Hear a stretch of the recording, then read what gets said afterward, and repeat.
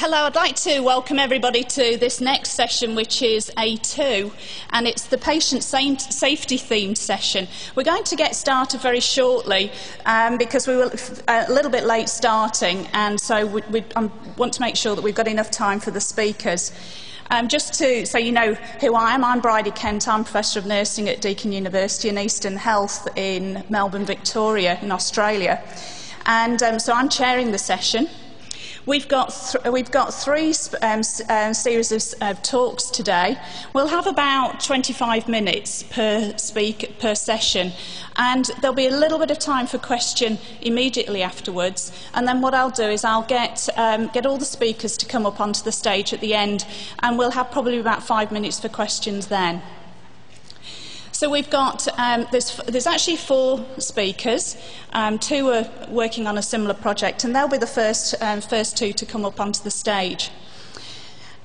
So we've got Richard Thomson. He's from Newcastle in the UK, in England, and he's going to be talking about evidence-based patient involvement in improving patient safety, along with a colleague of his, John Wright. So I'd like to invite Richard up onto the stage, or John, whichever one's going to come up first, both, right? And would you like to put the hands together for Richard and John, please?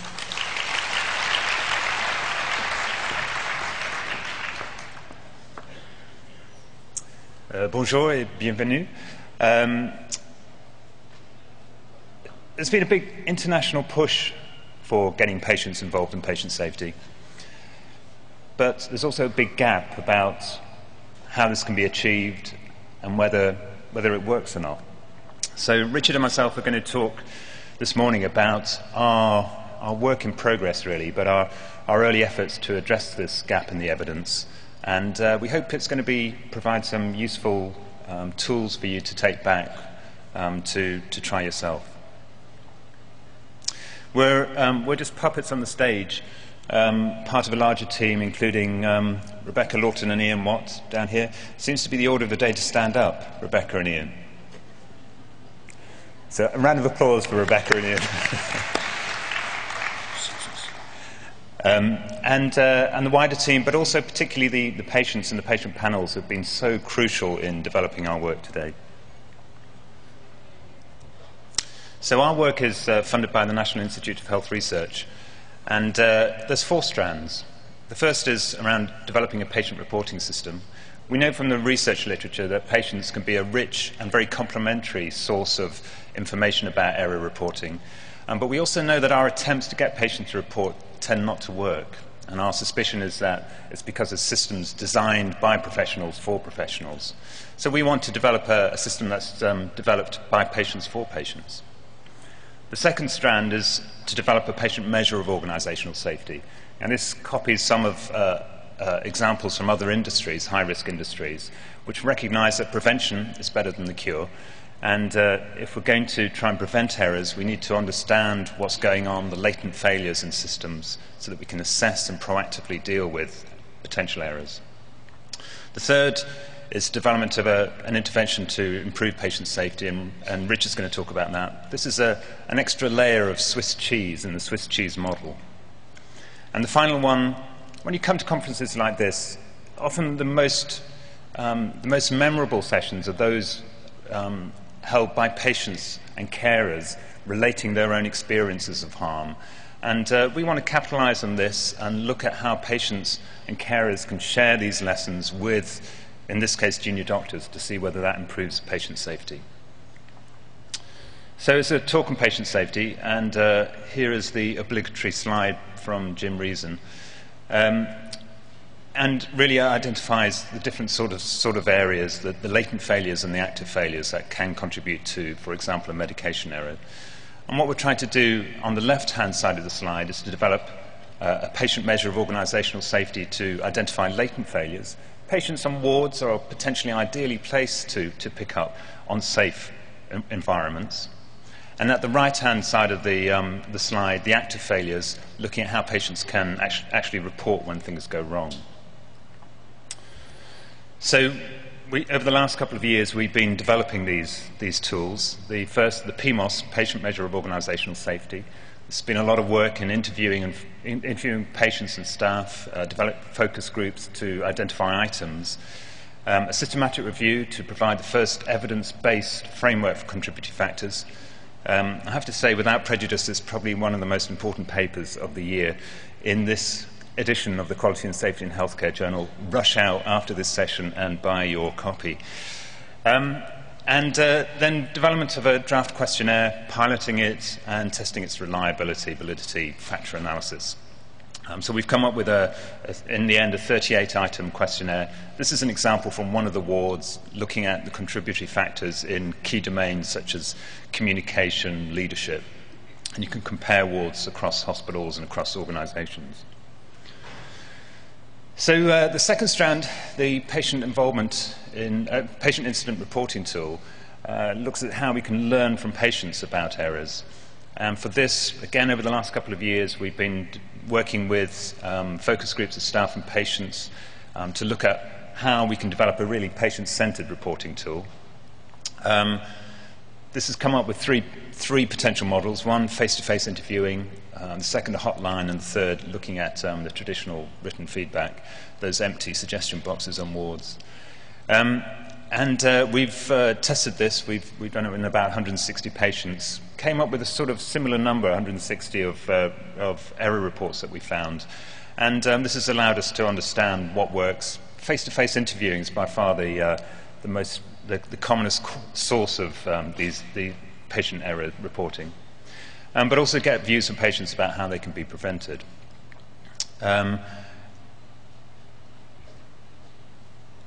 What we found is that patients don't distinguish between latent and active failures. So when they're actually reporting errors, they'll often report latent failures as well.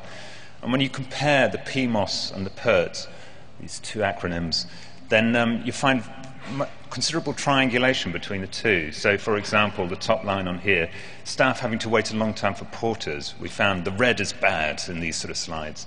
And we found that a lot of patients reported this on the PMOS.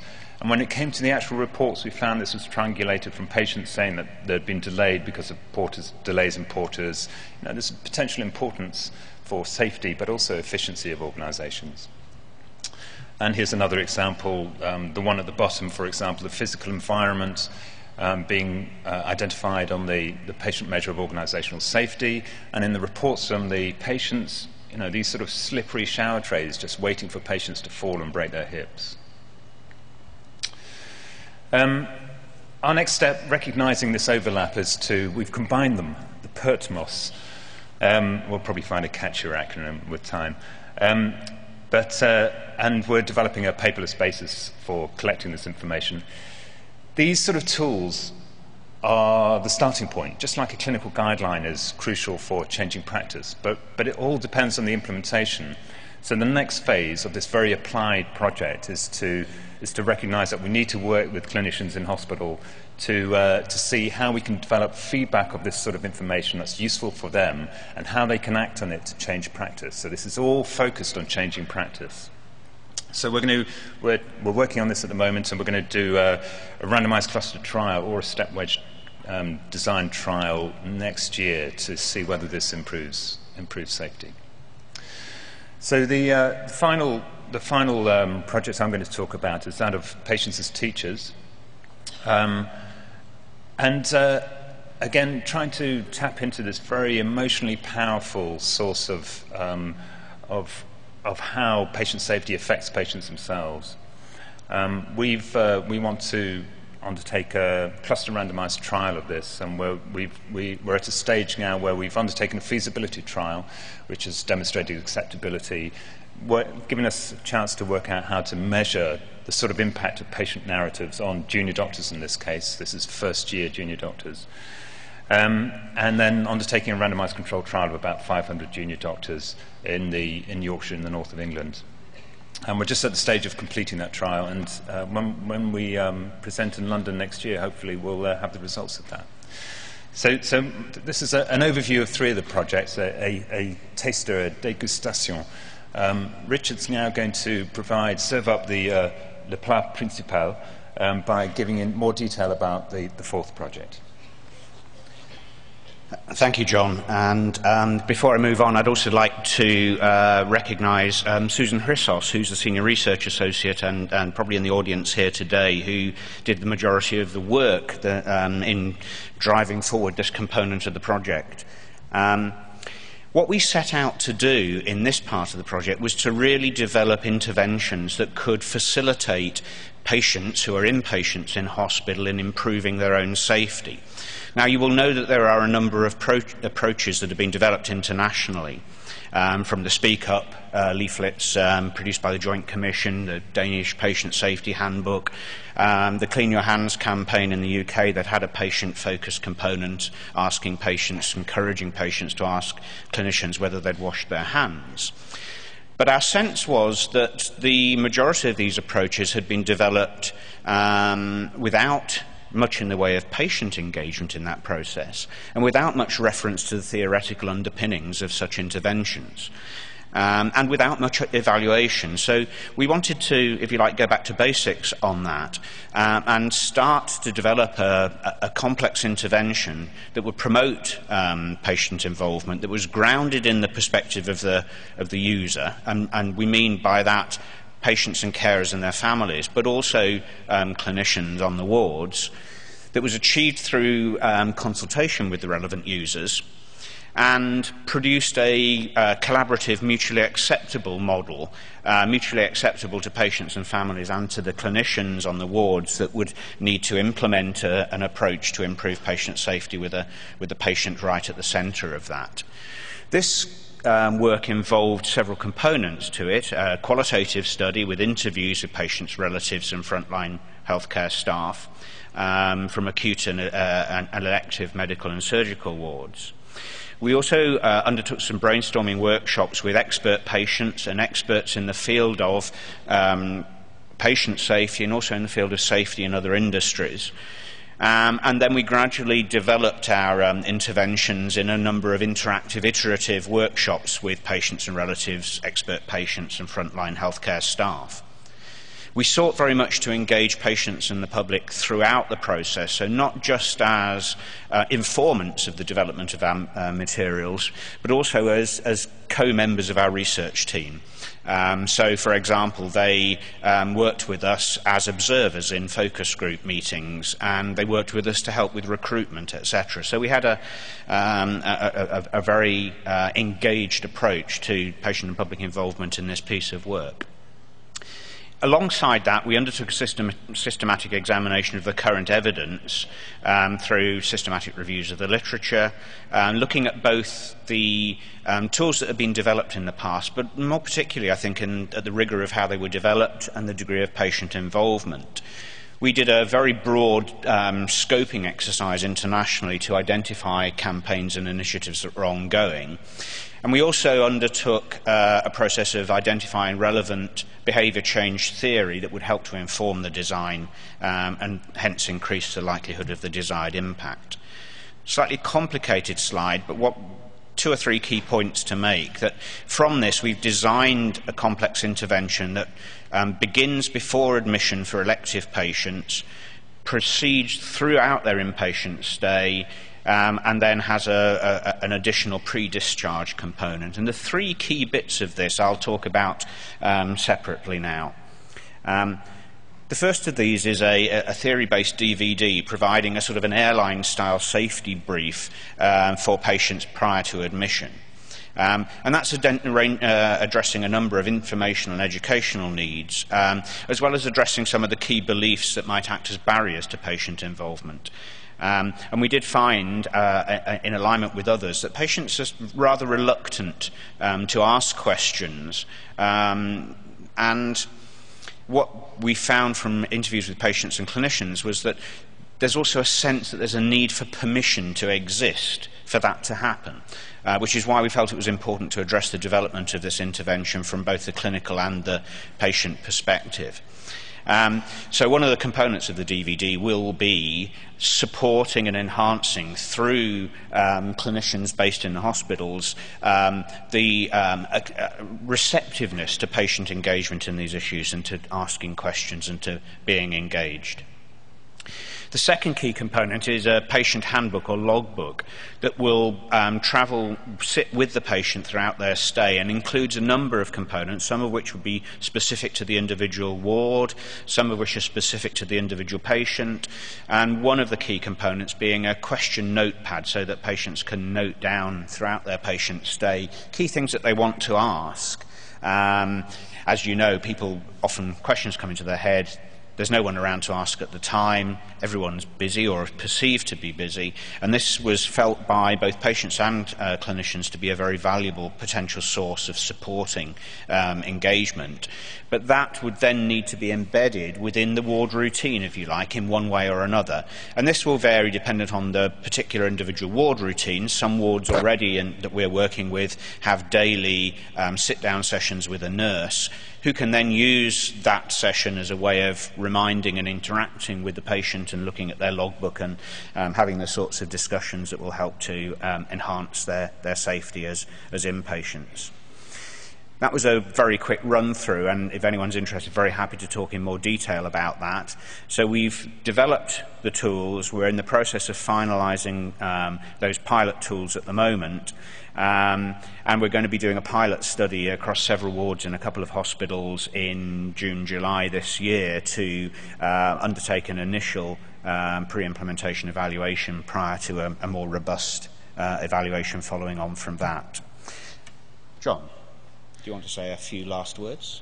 And I'll drive away in a car. It's a bit ominous. Last words.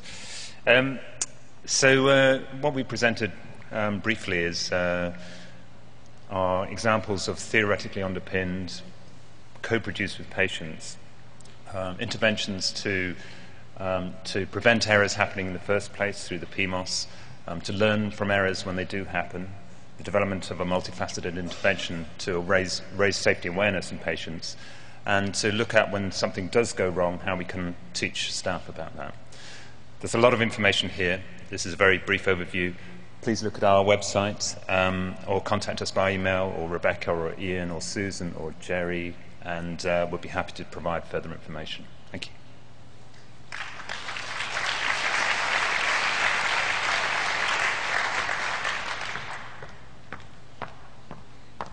So we've got time for a few questions about this, that we can target to these two speakers. If anybody's got a burning one that they would like to...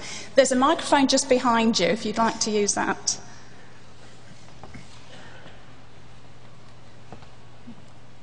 Peter Barner of Central Denmark region. Thanks for a very broad speech on a broad issue. In Denmark, we have recently opened up our error reporting system to patients and relatives. And we have had astonishingly few reports. You said something about it was the system's fault because the system, so to speak, isn't user-friendly. Could you expand a little on that? Because I have the same feeling about our system. It's definitely not user-friendly, and we have no obligation to feedback to patients and relatives. Could you expand it on that, please? That's very interesting, Peter. Thank you. I mean, I think we've got, I don't know whether there's anybody here from the MPSA, but we've got similar examples from the UK where attempts to get patient reporting through the National Reporting and Learning System have been largely neglected. I suspect it's because it's part of the mainstream health service. This is part of a sort of addendum to reporting systems that staff use. And I think what we've found is that patients don't want to go to a website or, dig down into the NHS or Danish health system websites to find out where they should report. And I think we've got to find better ways of capturing that information. And the key message for us from this has been the importance of face-to-face reporting. How you do this in practice, I don't know, but we're looking at the use of hospital volunteers, for example, at the moment. We have a lot of friends of the hospital, people who actively want to be engaged. These could be a perfect cohort of people to help go around the wards and capture this sort of information in a human-friendly way. Okay, we'll move on to the next speakers, but first could you put your hands together for these two very interesting speakers? Thank you. So the next speaker in this session is, and I'll probably say her name incorrectly, but it's Erica van der Schriek-de Loos. So I hope that was relatively close. She's from the Utrecht in the Netherlands and is a senior consultant with a company called CBO. And so I'd like to welcome Erica onto the stage now, please.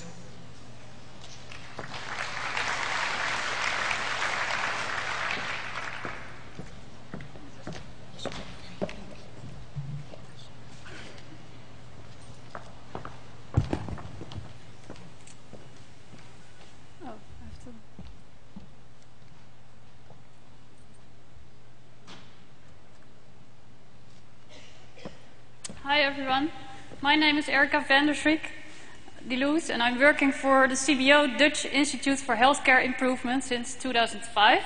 I'm working on the themes of patient safety and optimizing processes. And today I would like to share you about the results of patients as consultants in care processes, improving safety or not. Welcome everyone. The importance of safety is crucial. Before we start, I would like to ask you to put on your safety glasses. I don't see it. Yeah, that's it. Thank you very much. Because the safety glasses fit us all. The patient, the family, relatives and healthcare professionals. For example, the story of my father.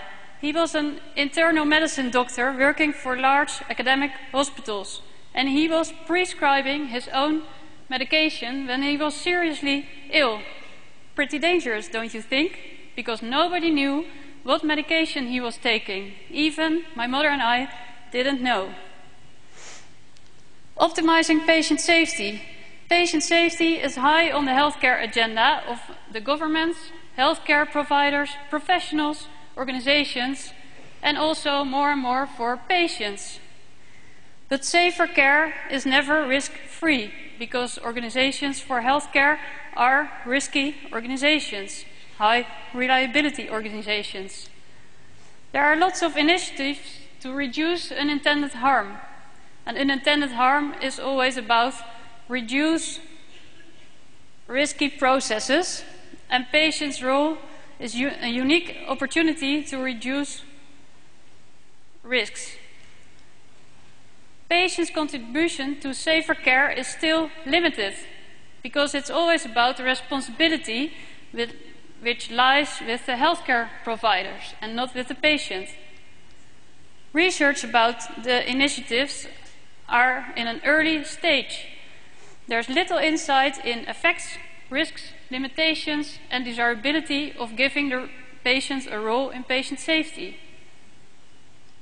Patients as consultants in care processes, improving safety or not. I would like to share you the results of the role of the patients on the research we did in 2009. The first part is about the objective. Second part about the research. Third part about the results. The fourth part about interventions and key opinions. The fifth part is about conclusions, and the second part is about recommendations for further implementation. The central question was, can patients have a role in safety to improve their safety in healthcare or not? Maybe giving patients a role in patient safety is a solution for tough times, because it has low costs. The personal involvement is very important, because patients are the only persons who are expert on their own illness in healthcare. And they also have a unique patient perspective on processes, because they are the only persons who follow the entire healthcare process. The research. The research was done as a qualitative exploratory research for the Netherlands Organization for Health Research and Development in 2009, in Dutch ZON-MW. The goals were to display international knowledge overview for all healthcare settings, with focus on deficiencies about the role of the patient and recommendation for further implementation in national patient safety programs. The research approach consisted of 3 sub-questions to answer the main question. The first part was to describe effects, risks and factors about patient engagement to improve safety. The second part was about identify interventions, existing and not existing, and initiatives to give patients a role. The third part was to collect key opinions from healthcare providers, policymakers, patients' organizations, and other important experts. The methodology of the research consisted of 4 parts. The first part was an international literature review with 20 keywords in 4 databases, resulting in more than 500 Dutch and English articles from 1999 to 2009. This resulted in 38 relevant articles analyzed by a matrix of the sub-questions to answer the main question. The second part was an international web search with 8 keywords, resulting in 24 initiatives or interventions. We analyzed the interventions by a matrix of the different steps on the stair involving the patients. The first part of that stair is information for patients, and the last step of the stair is the patient on the driver's seat, and that's why they put a racing car here on the stage. Thank you, Isaiah, for that. The third part of the research was semi-structured interviews by phone with 24 national experts on patient safety, healthcare providers, policymakers and patients' organizations. The last part of the research was an expert meeting with 9 national experts to discuss the results, conclusions and the further recommendation for implementation. Summarized a literature review, web search, interventions and an expert meeting, and you can all read it in the research report, which I can provide after the presentation. The third part is about the results of the research. The description of effects of giving patients a role in patient safety. Engaging patients is crucial to enhance patient safety, because patient safety is teamwork and patients are members of the team. Only patients participate during the entire care process, and they have a unique perspective on care processes. But it's always on a voluntary basis. Because when we come to the description of risks, partner in care depends on the willingness and the ability of patients, because not every patient would like to participate as a member of the team, and not every patient is able to participate, because some patients can't speak up. Healthcare providers can use the eyes and ears of the patients as extra verification moment in the healthcare process, as additional knowledge to their own knowledge. But they keep the full responsibility for safety of their patients. Description of factors, also very important, because we already said that healthcare remains a risky process. You need conditions for patients so that they can dare to express signals of feeling unsafe, of being aware of special situations. And at the other side, there is also need for conditions for healthcare professionals to engage patients and to identify situations. The summary of the results about the effects. The most important thing is engaging patients is crucial to enhance patient safety. Risks. Partner in care depends on the willingness and ability of patients. Factors. Healthcare remains a risky process. A few months ago, someone asked me, what is your work about? And I said, well, I'm working on patient safety. He said, what is the definition of patient safety? And I couldn't even remember that, because for me it was a normal term of work. But he said, is it really possible that it's unsafe in hospitals? And I said, well, I probably better can't answer this question to you. The fourth part is interventions and key opinions of healthcare professionals, experts, policymakers and patients. First, the interventions. In the Netherlands, there is an intervention to engage patients. It's called the Dutch National Patient Safety Card. Help us to treat you safe. Healthcare organizations can download this card and use it for their patients. And the next step is to create a card also for healthcare professionals. Because some professionals say, well, I'm a registered nurse or registered doctor, so I don't need to do more for safety because it's in my registration.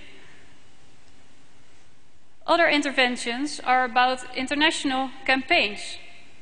And I think these campaigns are really good because it creates awareness and understanding for patients and healthcare providers and professionals who become a patient. But in the Netherlands, healthcare campaigns are not very common because the ministry is not very common with that. Other interventions we saw were 20 tips to help prevent medication errors from the ARC in USA.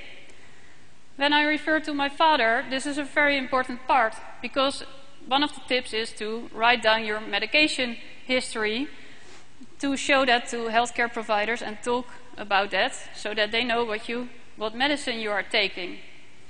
And in the WHO High Five project on which I'm working for the Netherlands, we also see that when you implement standard operating protocols, that it's most important to involve the patient, because we did that for medication reconciliation, and we found a 75% reduction of medication errors by interviewing patients within the standardized process about their medication history, because they are the only persons who know how they take their medicine. Another example is ask me 3 questions about my health. What is my main problem?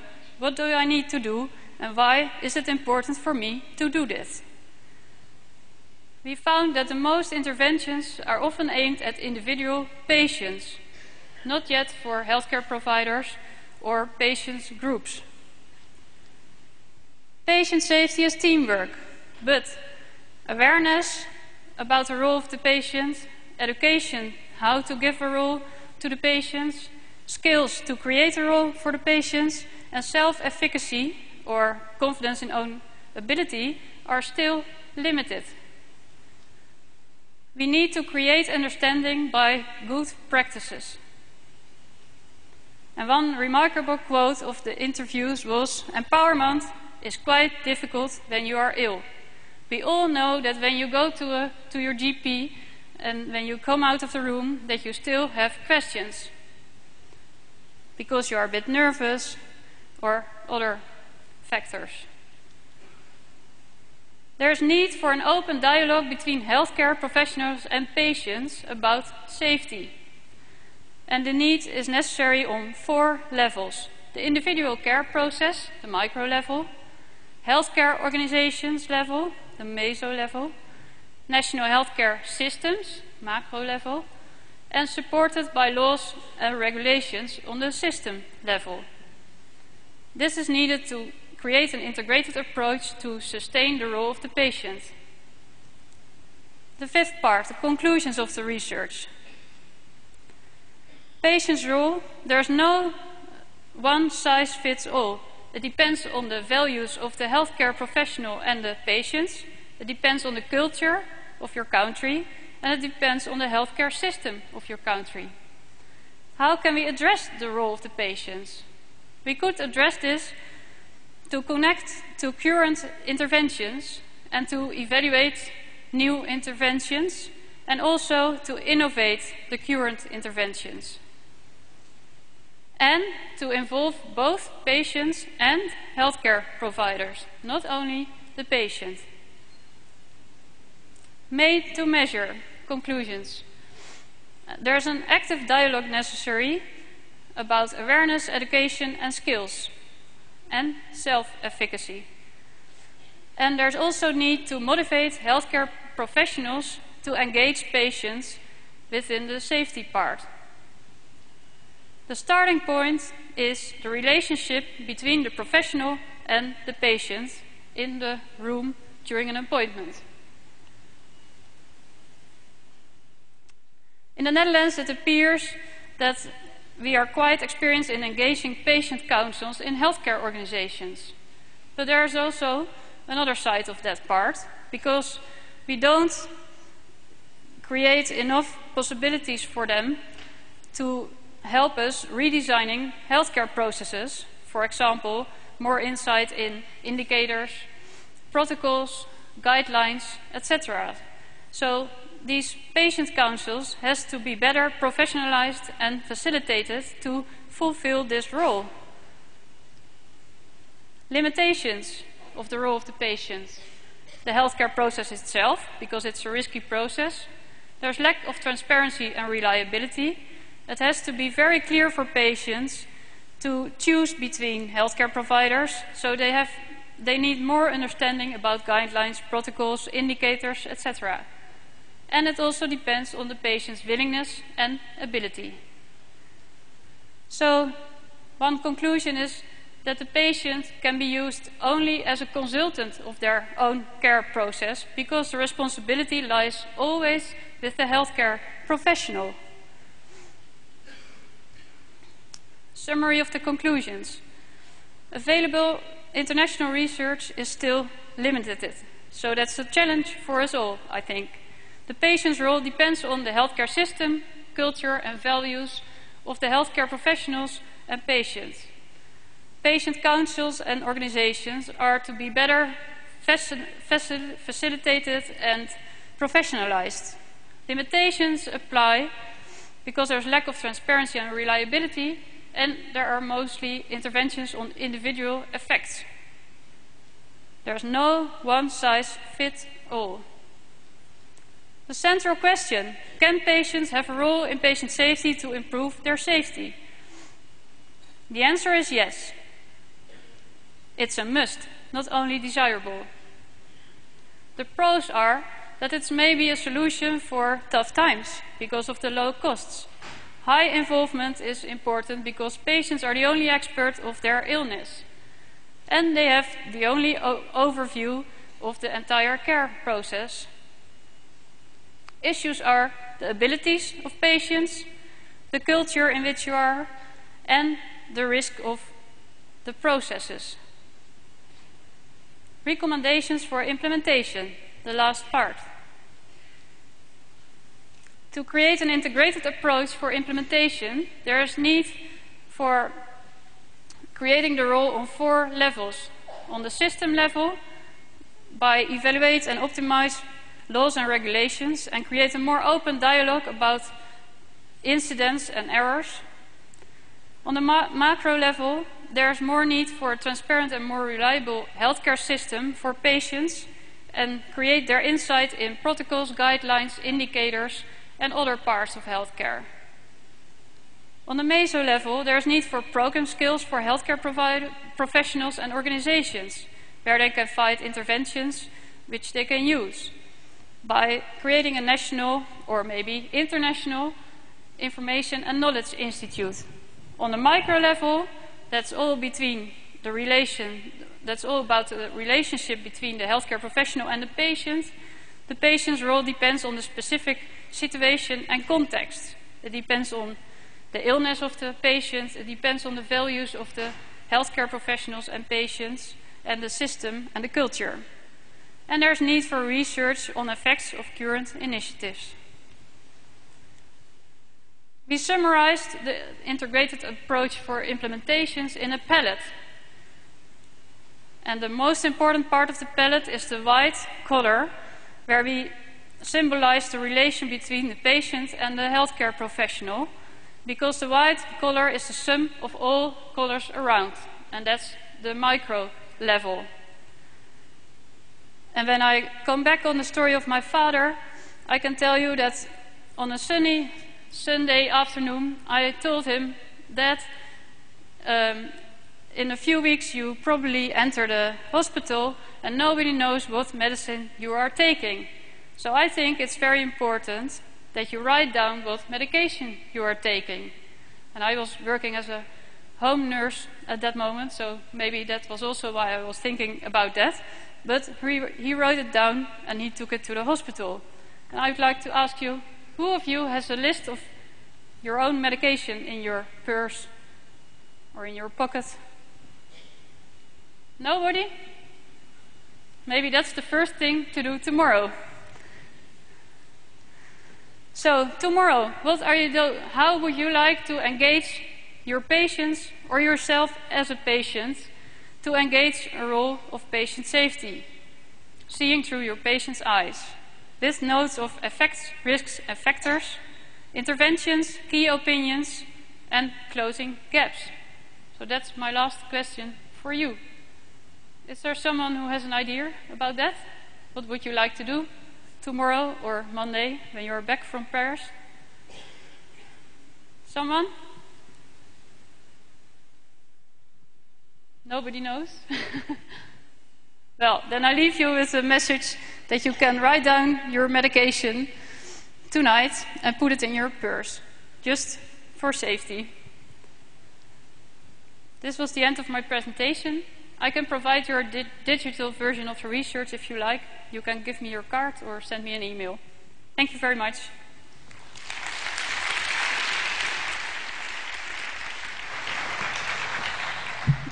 And once again, thanks very much, Erica. We've actually got some time. We've got a little bit of time for questions. If anybody's got any questions about the involvement of patients with this particular approach that's been used and the research that's been undertaken.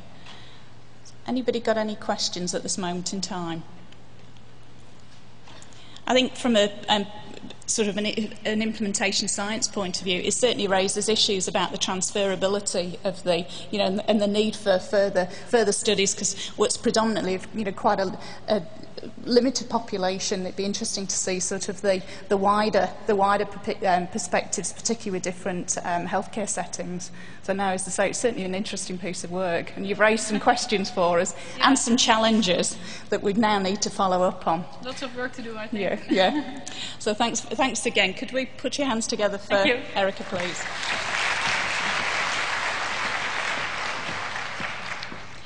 And so our final speaker for the session today is Rick Iedema, and he's from Sydney in Australia.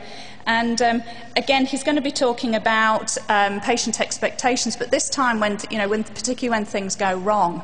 And we've been hearing quite a regular theme today that healthcare is unsafe, as most of us are aware.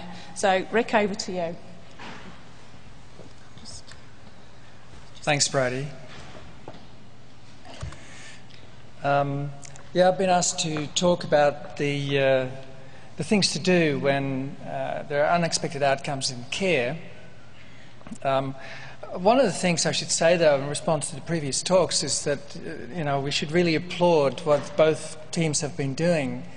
It's absolutely critical to involve patients in these various ways, as was indicated by the research that we did now, and we have been doing over the last 4 or 5 years, talking to patients and their families in the case of death after there was an incident.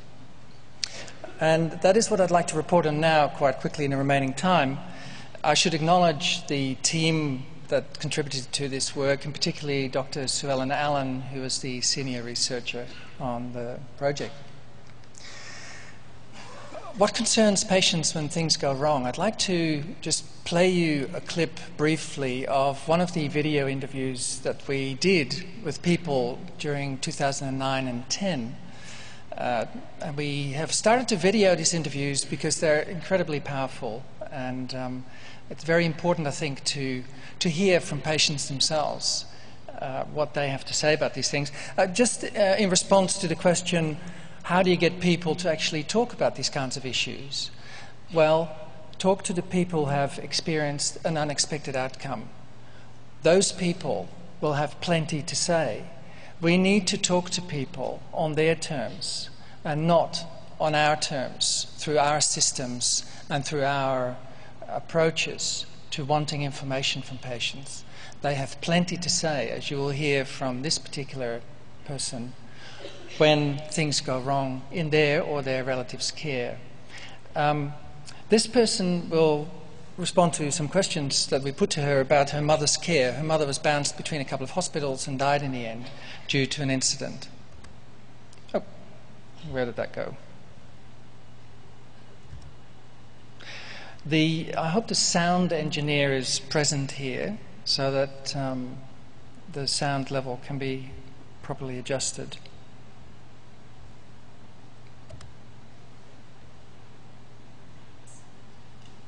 The patient or their voice, their person, needs to leave these meetings feeling that they have been heard. That should be your first goal, because you cannot take back what was done. You have to be truly open and transparent about the procedure. You need to make sure that people walk away feeling that they've been heard for closure. Everyone deserves that. And closure does not mean putting someone's scalp up on a wall. It doesn't mean that you want someone terminated or their position to be terminated. It shouldn't mean that. It should go way beyond that. It's about treating people with dignity throughout the process and to acknowledge their pain. I'm floored by the fact that these people deal with these issues every day and yet behave this way. I cannot get my head around that. I believe that patient care is all about people, regardless of their journey. I think that if you are truly going to have this in place, then you must be very clear about timelines, procedures. You need to have a voice, somebody to clearly say to you, this is what you are within your rights to ask and say or to request. You must have documentation of that all the way, because people are emotional and sometimes they might need to see something in writing and in their own time and space read something. You know, we should also feel that we have some choice in interview times, in meeting places, all of those little things, and yet they might seem little to a clinical person, but all of those things mean a lot. All of those things speak about truly caring. Are we just ticking boxes, or are we truly caring about someone's journey? We talked to more than 100 people, about 80% of whom had been involved in high severity incidents. We talked to a lot of family members for that reason, because the incidents involved death. Many of the interviews went like the one you've just heard. Many people are very upset and very sad. Many people are still very angry about not having had the opportunity to sit down with the people who cared for them and talk to them about the kinds of issues that matter to them. This really drives much of my research agenda at the moment, to make it clear that for people involved in incidents, the main thing is to be able to dialogue about questions, issues and concerns that they want to bring to the service's attention, to the clinician's attention, and perhaps to other people who have bearing on how the health system and the health service is organised. The last project we did on disclosure of incidents is called the 100 Patient Stories Project, and I should acknowledge Dr. Christine Jorm, who was really the originator of this particular project at the Australian Commission for Safety and Quality in Healthcare. We had a number of universities around Australia because we wanted to talk to people around Australia. We wanted to collect interviews from at least 100 people, analyse those interviews. We were charged with developing indicators for effective open disclosure, and I'll present some important principles that we derived from this work in a moment. We needed to test support for those indicators through a national stakeholder consultation that we did, develop a couple of survey tools that are ready to now, and produce media, radio, video records, some of which you will be shown here. The sample of people, we talked to more than 100 people, 119, 120 thereabouts all up. 28 were referred to us through health services. 2 came from consumer organisations, 43 through the national print media, we put an ad in the national newspapers, and 27 through a market research company that got into contact with people online, adding up to the numbers that you see there on the screen. The somewhat disappointing thing here is that the health services that we contacted around Australia, we contacted 21, only 9 of whom gave us ethics approval to talk to patients about incidents that they had experienced. I think that is an ethical problem in and for itself that we need to take up with ethics committees. The 9 participating health services referred us 28 interviewees. I think that is another ethical issue that we need to address. If we want to start talking to patients and families about issues that matter to them, we need to make it possible for these people to speak to researchers like us about issues that matter to them. Most of the incidents that patients related to us happened in medical inpatient settings, surgical and emergency departments. The mean age of the patients was 57.9. Some of the interviews concerned babies, other interviews concerned old age patients who had died. So we go straight from the 0 to 100 age spectrum. What we found, I've given you some kind of flavour of the kinds of things that we found. A great sadness on the part of patients and families not to have been able to talk more about the issues that matter to them. But what we learned too, more specifically, is that it wasn't necessarily about blame for these people. It was often more about needing to know why things had happened and hearing that it didn't or wouldn't happen again.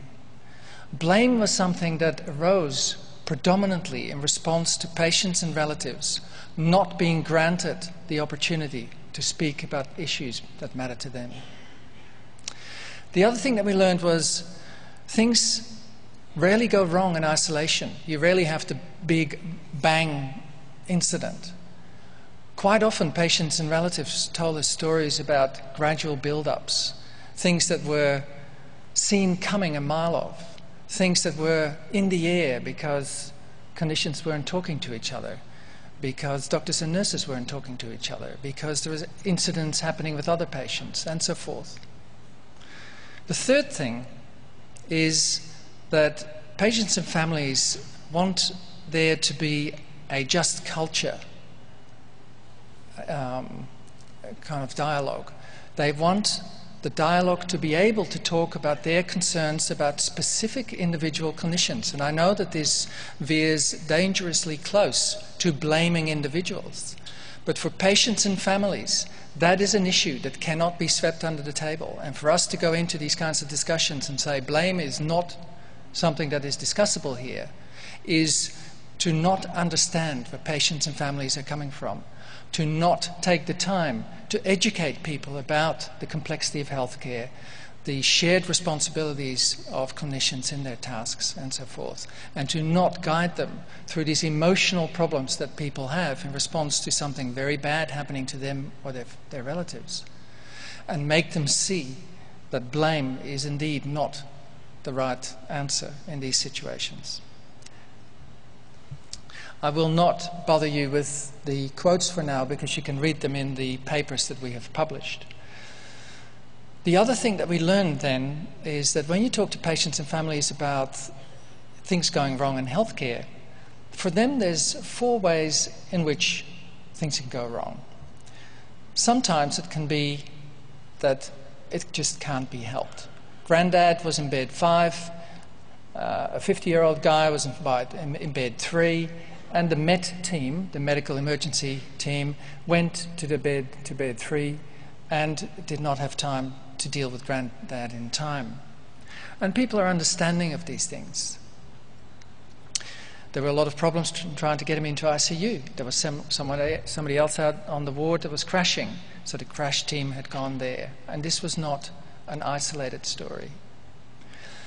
Patients and relatives are very attuned to the problem of disorganization or a lack of managerial interventions in problems that they could see needed to be fixed and would have needed to be fixed way back in the past, but were not.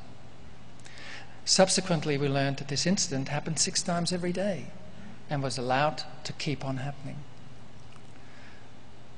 The third mode of things going wrong for patients and families is inattention. If there's an individual who's too fatigued or perhaps doesn't have the right skills or knowledge or whatever, and these people individually could be said to be behind what went wrong.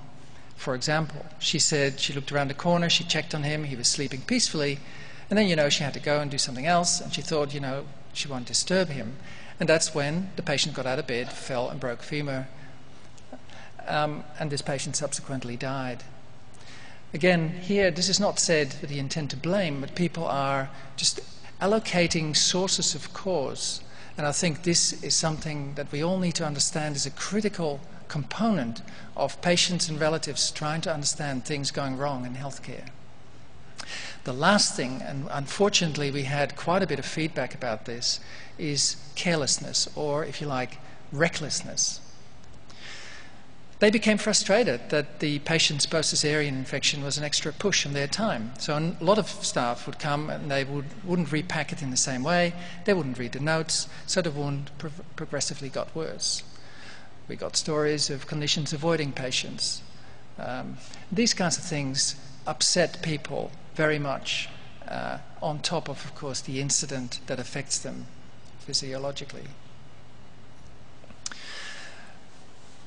Besides all that, though, we also had stories of people being able to talk about their incidents with clinicians in the services and make sure that these discussions became somewhat more productive. This is an example of a mother who lost her baby due to a transportation incident.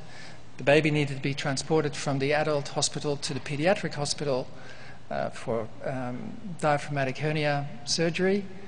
The transportation machine failed. There was 2 machines, very expensive $50,000 machines that failed. The third one finally got the baby to where the baby needed to be, but it was too late and the baby died. And the mother was present during all this, and she was very much affected. Her family was very much affected. What she was able to do, though, is to go back to her neonatal intensive care doctor and say, why haven't you looked into this transportation problem? What is your survival rate for congenital diaphragmatic hernia babies?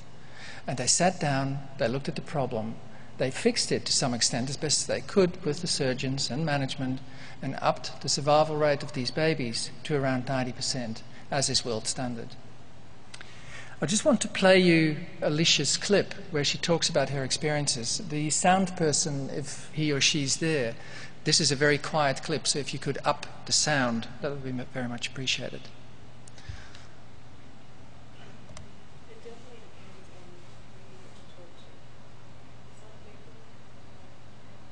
Is the sound person there?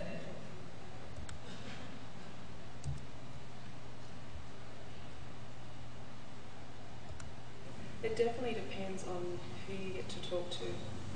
Some people, there's no way that you could talk to them about it.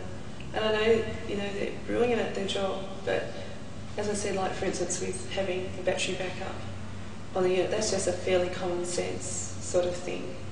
But a lot of people did put up their blinkers, didn't want to know about it, and I don't know if it's part ego or whatever else, but that's why I was blessed in that I found the right doctors looked after our child, after our Lachlan, and they were open to change. And part of me also feels that in a lot of ways they were relieved that I was the catalyst for change, because they had been jumping up and down, or had felt these similar concerns for a long time, and they mentioned it, but within their own bureaucracy, they couldn't get it changed, but obviously someone, because of the catastrophic event, they had to do it, and it does very much play into how open and receptive the doctors are.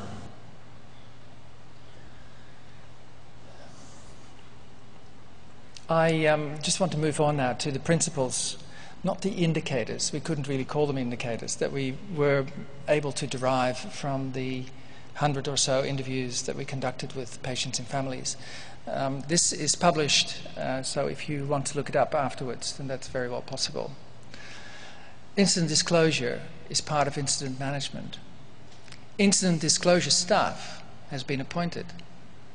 Decisions are made in agreement with the patient. An incident disclosure booklet is made available, explaining what disclosure is about. An incident disclosure record is initiated so that the service remembers who they talked to and what they said.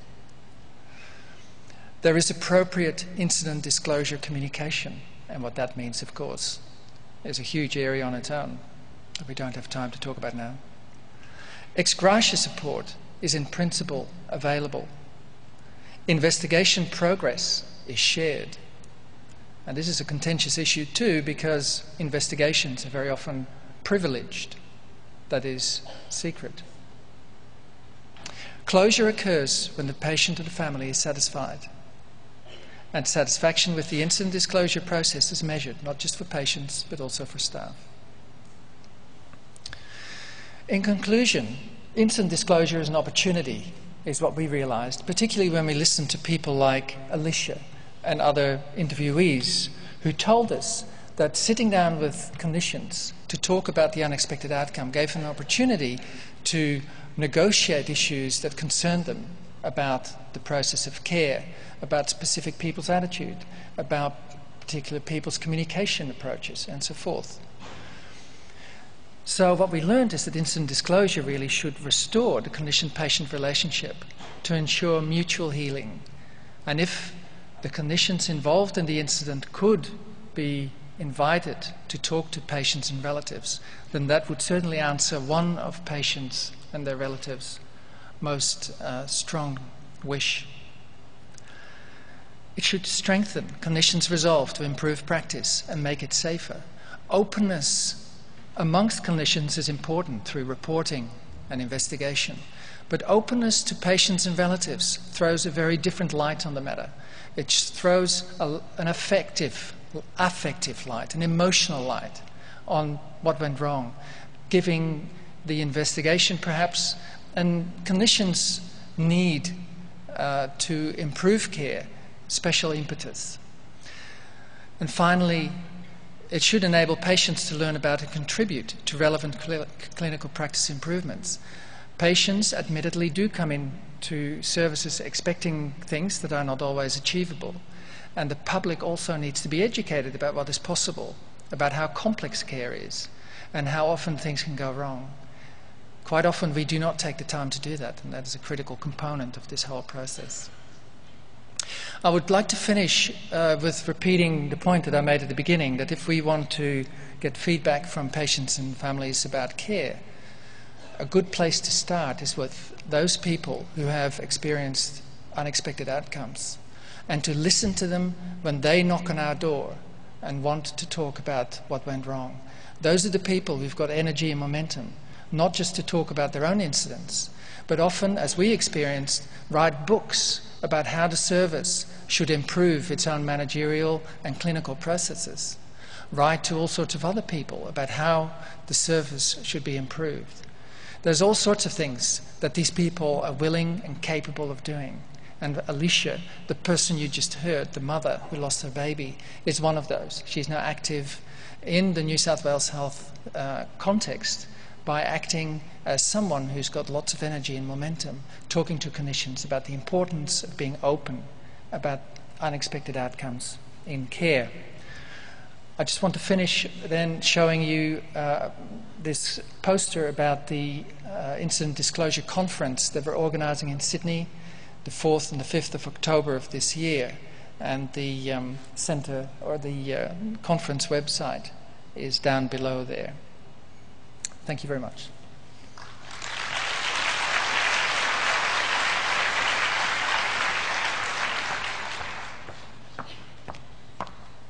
sure that's given us all a lot of food for thought. And has anybody got any questions? Because I'm sure that it's... Yep, would you like to go to the nearest microphone? Rick, would you like to come and respond? Pete Barner again from Central Denmark region. I'm a regional risk manager, and what I see in my practice is a lot about psychological defense. In your closing remarks, you state all the advantages of the blame-free culture of open disclosure. But how do you go about the normal psychological defenses in each and every one of us to try and avoid this? I mean, I've been working with so many senior doctors, senior nurses who are brilliant communicators, but when it comes to this feeling of personal attack, of breakdown of your existential anxiety, then they sort of close up. How do you deal with this? Well, that is an excellent question, but the question has answers at various levels. The systemic level needs to be addressed through making it possible for people to speak about incidents without that information ending up in court. There's all sorts of responses that people can take to that, the no-fault situation. People can privilege disclosure, although I'm not in favour of that. And there are other things like that. There could be, like we're developing in Australia now, a disability compensation scheme where people who are harmed in any way can go and get compensation, get money, to deal with their needs and look after those without having to go through the legal system to sue the doctor or the nurse in question to get money out of the system. At the personal level, what we need to do is to educate clinicians differently. We need to do very different things with doctors than what we're currently doing. We need to do very different things with nurses than what we're currently doing. I think we need to make it compulsory as part of junior doctor and later registrar training to get these people to talk about issues and concerns they have about their own work. We need to make it possible for these people to debrief themselves and each other about issues that didn't go well. We know now that junior clinicians experience, up to 90% of them experience serious incidents in care, 50% of whom is directly involved in serious incidents. A paper by Wright et al. That came out in 2008. These people need to be involved in disclosure discussions from a very early point in their learning career. And I don't agree with people who say that these people are too young to begin to talk about incidents or about incident disclosure. Thank you very much for an excellent presentation. My name is Olav Baldursson. I'm from Landspítali University Hospital in Iceland. I have two comments, if I may. One is on the legal issues that may be linked to the transparency issue.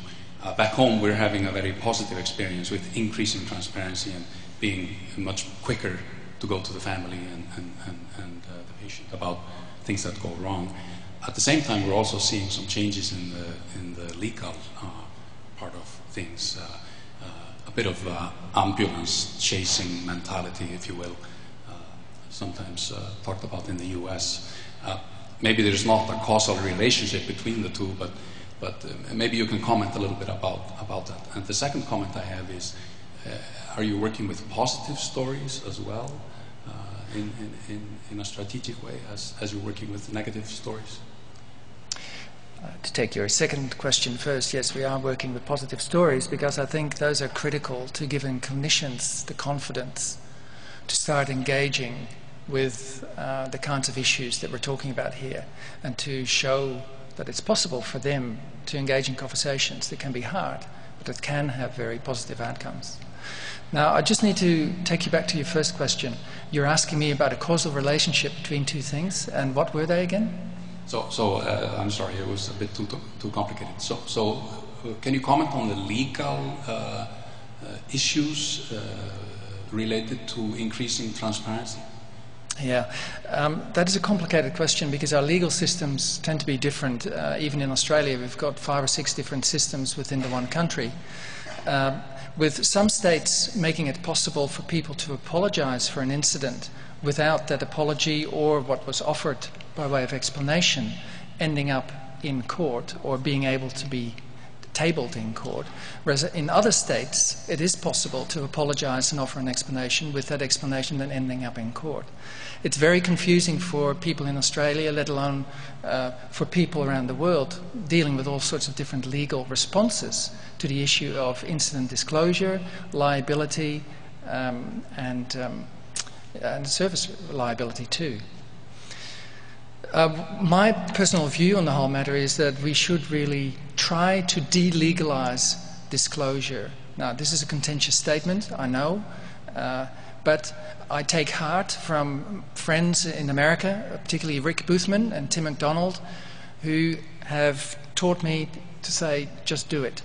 Because if you do, Steve Kramer, I should mention, if you are open and honest, what ends up in court is that you've been open and honest.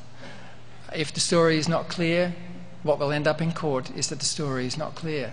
But you have not tried to dissimulate, you've not tried to hide information from the people who most need it to come to terms with their harm. To legalize disclosure, to even pretend that we can turn it into a privileged, that is, a secretive situation, I think is untenable. It leads to a very cramped kinds of communication, where what we should really have is open communication. Now, I know this sounds idealistic, and we need to be realistic about the constraints that attach to this, but again, I'm referring to the work that Tim McDonald, Steve Kramer, and Rick Boothman are doing in their respective jurisdictions in America. In Michigan now, apparently, and this is anecdotally from Rick Boothman, who's the senior risk officer at the Michigan Health System there in Ann Arbor, he related to me last year that law firms are closing around Ann Arbor because the Michigan health system is just too honest with its patients and families. And that is what I'd like to see happening in Australia as well and elsewhere. Yep. I'm Dan Cohen. I'm a physician, international medical director for Datix, one of the vendors here. And previously was the chief medical officer for a very large international health plan, so I've looked at safety and quality for a long time.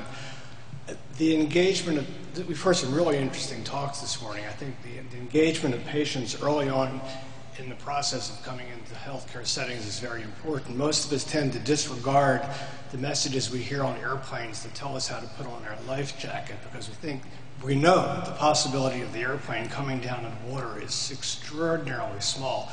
But the possibility of dying when you're coming in the hospital is actually not small at all. And I think engaging patients without frightening them is hugely important, and we need to look for mechanisms to do that.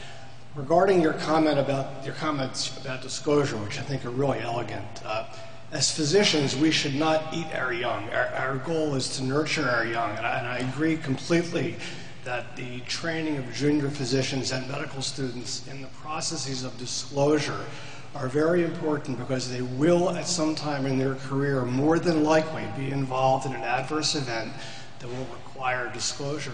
And physicians in training at all levels should do this, and using sham patients. And there's all kinds of methodologies for doing this, but it's hugely important. So I just wanted to commend you on your work. Thank you. Thank you very much, Dan. Yep, the gentleman. Yes, I'll be brief. Jerry Armitage. Hello, Rick. Hi, Jerry. Pleased to meet you. That was an excellent, very passionate presentation. Thank you. It's a comment, I think, more than a question, but when we all get together like this, I presume one of the most important things is to see a synergy between the different work streams. And I'm leading on the patient-led reporting scheme that John Wright commented on earlier. And you mentioned the incident cascade, and I think it's very interesting that from our work we can see that patients are remarkably insightful about the beginnings of that incident cascade in their reports to us. Of course, elucidating that information depends on both the structure of the reporting and the process, which John commented on in our case, face-to-face.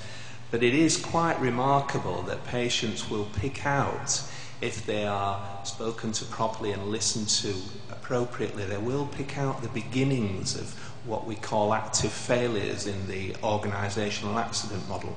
So I think there's an awful lot of overlap here, and that's helpful. Yeah, thanks, Jerry. And I wanted to commend you again on and your team on the PERT, which I think is a critical initiative, the Patient Incident Reporting thing. What's the T stand for? Patient Incident Reporting Tool. Tool, that's right. Because that offers a way for people to begin to talk precisely about these hints that they see happening and that they worry about. They would love to communicate to clinicians who could do something about that and fix it for them, because they can see things coming. Yeah. Thank you. We've got a question, the lady at the back. Ellen Darkos, a physician from Norway, and working with the patient safety campaign there.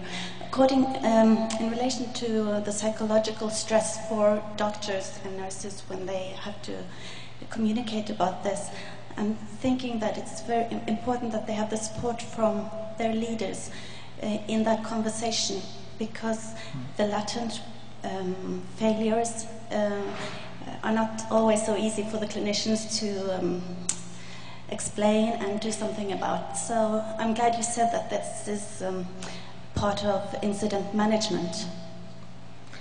Yes, absolutely. Thank you. Now, we've grilled Rick, but it's been fascinating, and he's certainly raised the issue. I'm a chair of an ethics committee, and certainly, as I say, I think there's some real learnings that do need to go to the ethics committees. Now, if we've got any questions for the other speakers as well, we've got a couple more minutes, so if if anybody's got a burning question that they'd like to ask. No movers at the moment. Okay, well, in that case, then, what I'd like to do is ask you to thank the very interesting speakers that are from the session this morning, and lots of things to take home.